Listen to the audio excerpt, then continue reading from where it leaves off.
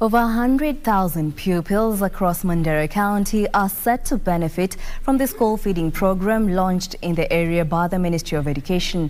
The school feeding program had been facilitated by the National Council for Nomadic Education in Kenya and the Ministry of Education. Among the beneficiaries are learners at DEB and Kahalalio primary schools. According to DEB Primary Senior Head Teacher Mohammed Gaye, the feeding program in his institution will in the long run ensure that no child in school is hungry. The feeding program is expected to improve the nutritional status of school children as well as increase their enrollment, retention and completion rate. Among the food items issued to all schools consists of rice, beans and cooking oil.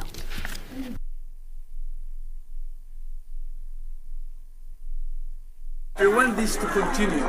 This school, actually, the vicinity is surrounded by people who are living below the poverty line.